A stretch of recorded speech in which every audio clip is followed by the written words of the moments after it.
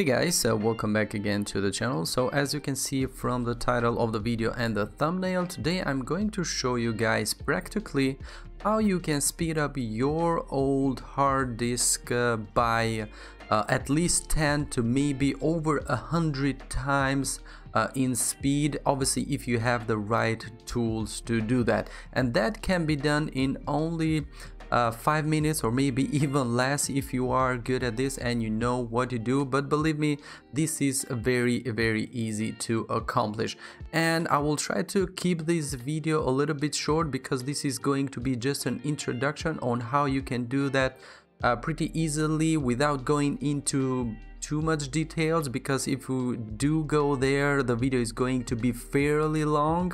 So yeah, I will try my best to keep it as short as possible, and we're going to begin with the crystal disk mark. As you see in here, this is the result of my current hard drive, which is a 1 terabyte hard drive that I use for my gaming library and obviously for my personal data. And I'm guessing that this is going to be the same scenario for you too, which obviously you use a big hard drive, calling it like at least 1 terabyte and up. But obviously with today's standard we have like 2 terabytes, 4 terabytes and 8 terabytes drives becoming more and more available. So if we can use these tricks to speed up our hard drive, that is going to be amazing.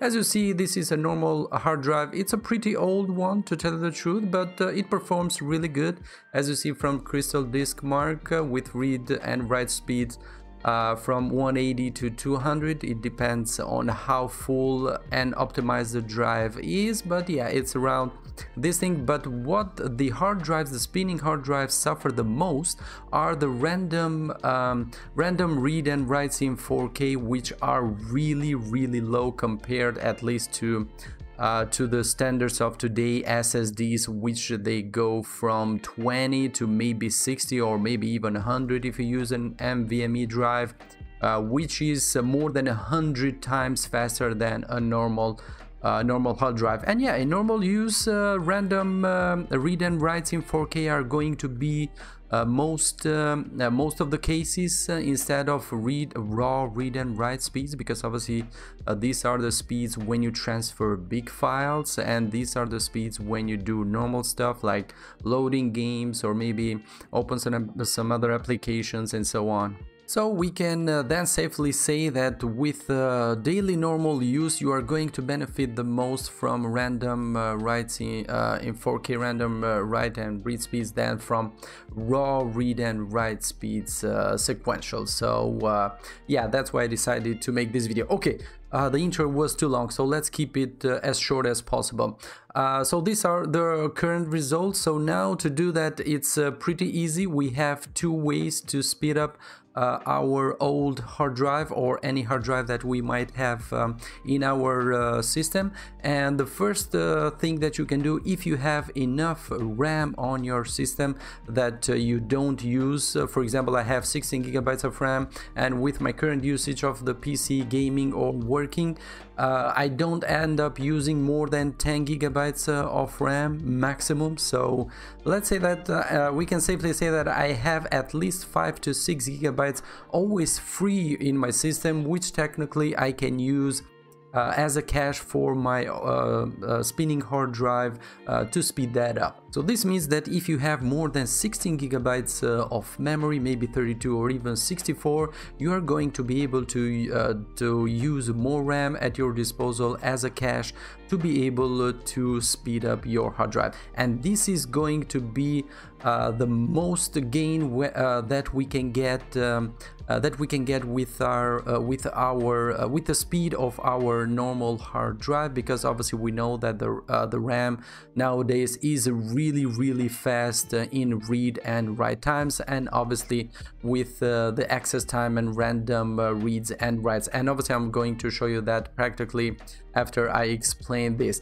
So yeah, that's how you speed up your hard drive. You need to use cache, and obviously the system itself, Windows or Linux or Mac in this case, or even hard drives itself, they obviously use some kind of cache, but usually that kind of cache is really small, so it does not benefit too much, as you see from the results. But anyway, they do use cache by a default. So what we can do then, basically, it's understandable. We need to increase the cache, and obviously the cache is going to need to have higher speed than our normal hard drive.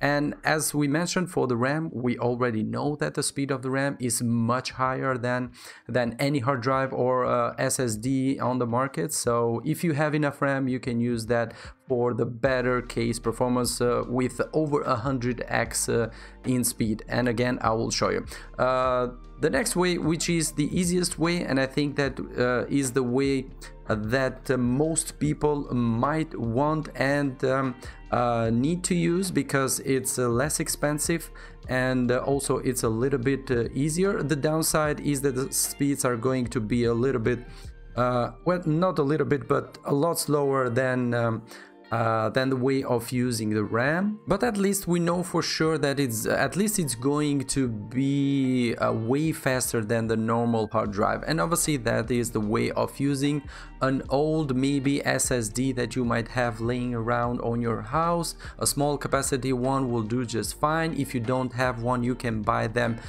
pretty cheap. If we go, for example, to eBay, you can find SSDs from 16 gigabytes, because 16 gigabytes is going to be enough cache for a normal hard drive. For example, mine with the 1 terabyte capacity, 16 gigabytes is going to be enough. But obviously, if you go for a higher capacity SSD, definitely are going to get better speed, because also the SSD themselves with higher capacity, they perform better in read and write speeds, especially in the random read and write speeds. So the higher the capacity, the higher is going to be the gains in speed that we will get. But yeah, these are all new, so you can get a 32 gigabyte with $15, maybe even less. But I'm pretty sure that if you search locally on your area, depending where you live, you can find maybe 128 or 256 gigabyte SSD with maybe $20 used one or less, and it's okay to be used, because SSDs usually have a longer span of life, so it's totally safe to use that as a cache. But yeah, again, 16 gigabyte SSD, which definitely needs to be faster than the hard drive. You need to make sure on that, because there are some SSDs, especially if they are small capacity, that do perform almost like a normal hard drive, at least in raw read and write speeds. But in random read and write speeds, which is normal use, they are going to be still way faster than a normal hard drive. But make sure that when you go for the SSD, make sure to choose the fastest one that you can get for your money, which technically, as I mentioned, is pretty easy to get. And now I'm going to show you practically how you can use that SSD or your RAM in your system, if you have enough, to speed up your hard drive. The way you can use that is either you can use different application or different settings from your system BIOS, or maybe into Windows, to configure your RAM or your SSD to be used as cache, which is more complex. And I'm pretty sure that maybe 80% of you guys are not going to be able to use that method.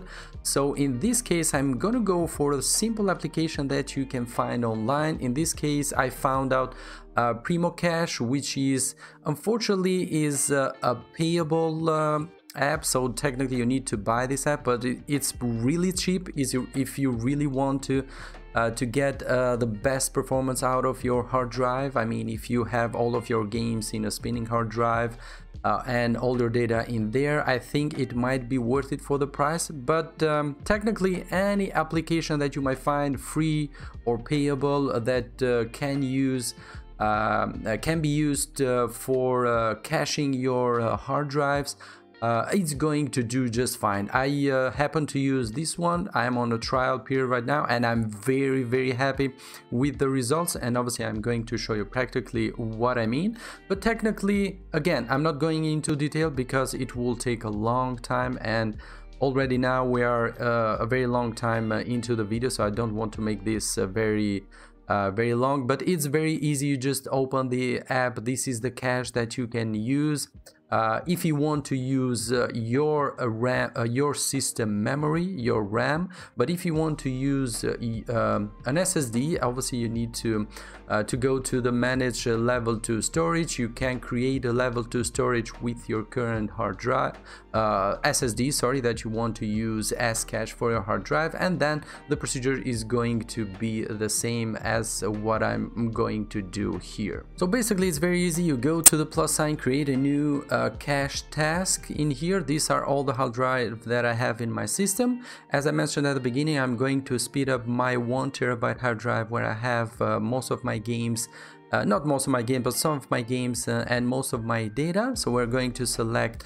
the drive which we're going to speed up, the drive that we want to speed up. In my case is this one, so make sure to select one. Next, obviously we click on next. Here we select how much OS, or let's say memory, I'm going to use for my cache system to be able to speed up my hard drive. The system says automatically that I can use 4.8. Usually it's a little bit higher, but since now I have many apps open, and also I am also recording, and obviously that takes up RAM, so that's why it shows a little bit less. But usually it gives me like 6 or 6.5 megabytes of free RAM that I can use only for cache for this case. And you have to know that when you set this RAM, obviously you are not going to be able to use this RAM as a normal usage on your PC, so make sure you have enough. But obviously you can stop the application whenever you want, so you can get that RAM back anytime you like. So I'm not going to change anything here. I'm going to leave all on default because it works just fine. But obviously with fine-tuning you can achieve better performance and obviously suit your needs. So it depends on what you want to do. So let's just leave it at there. We will use 4.8 gigabytes of my system memory as a cache. And we're going to, this is the level 2 cache, as I told you. If you have an SSD, which you need to choose from the beginning to be able to have it available here. And then we can hit on start, and as you see now, the cache is created for my hard drive, which is Games E with 1 terabyte capacity. Now it's all created, so we can go ahead and test the speed, the difference in speed, and obviously I'm going to do it live right now. And the performance again is going to be a little bit less because also I am recording. So we're going to choose the 1 terabyte drive which we had before. We'll hit on start and we'll see now the difference with the caching.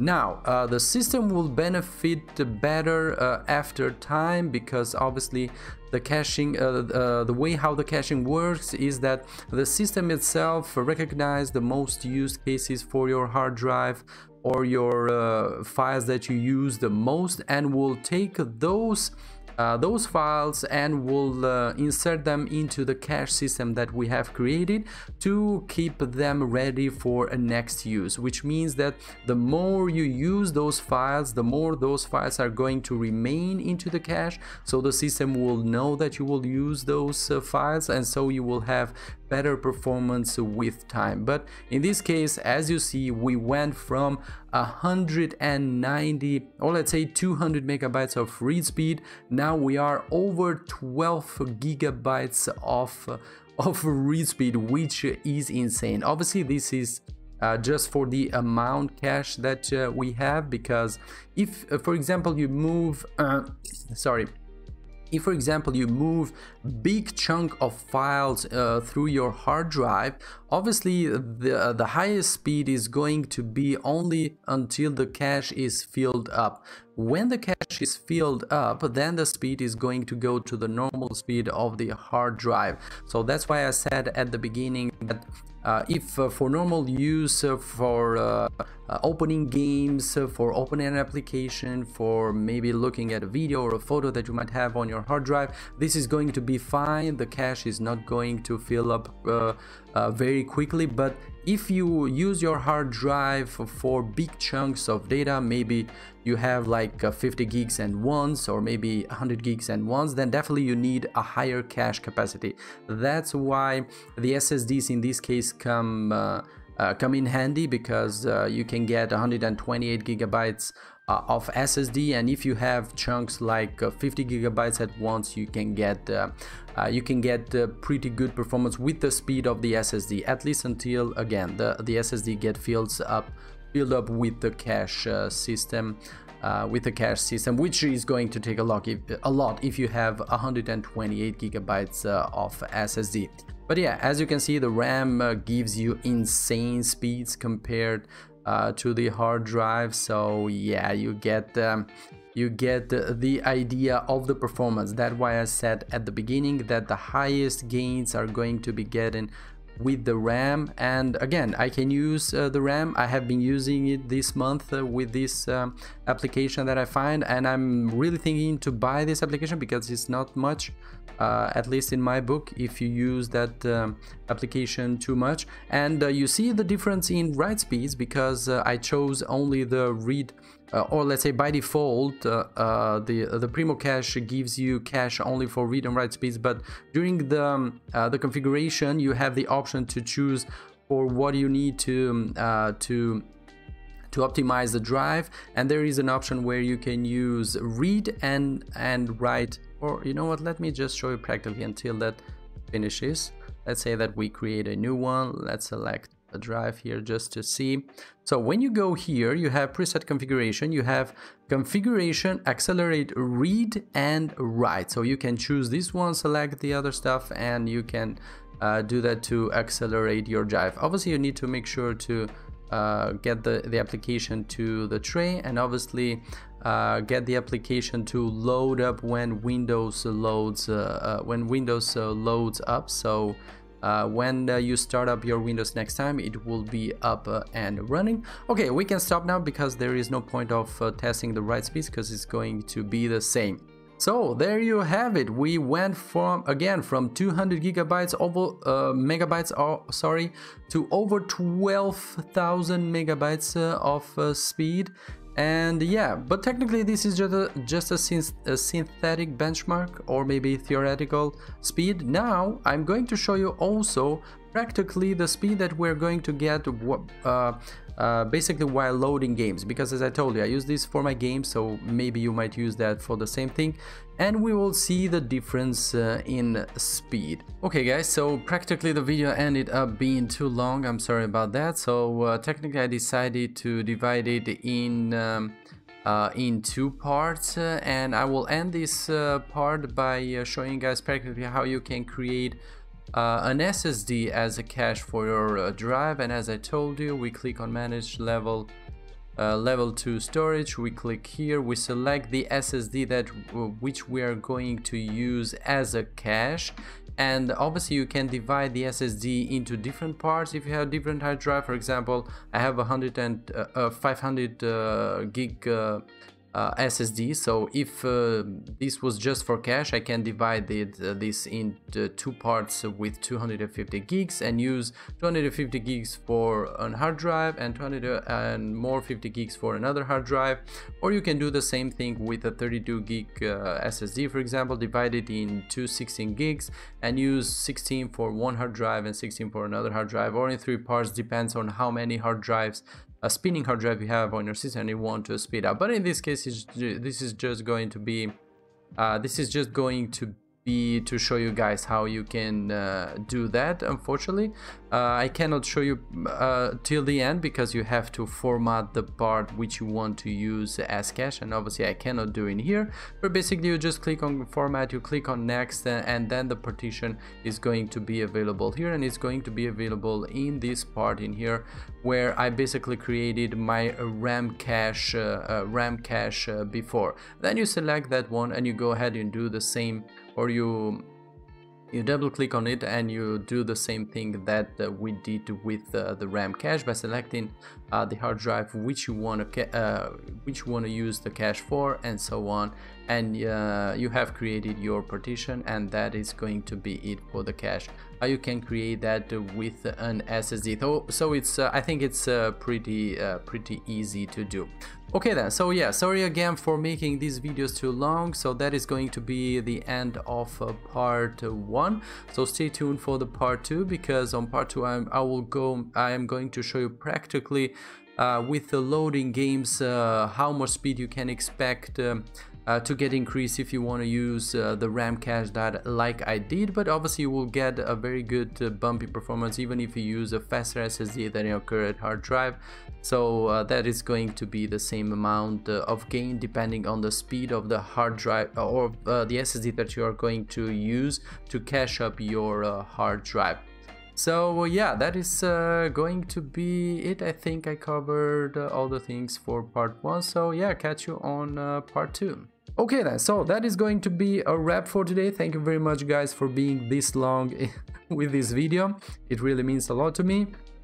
As usual, don't forget to subscribe if you haven't already, also turn on notifications so you never miss one of my new videos. And yeah, definitely let me know in the comment section what you want me to see to make next, maybe with this case, because this is a very long topic and that's why this video ended to be longer than I thought, and I'm sorry about that, and I thank you if you are still here watching this video. Okay then, so yeah, that is going to be it for today. As usual, I will catch you guys on the next one. Bye bye.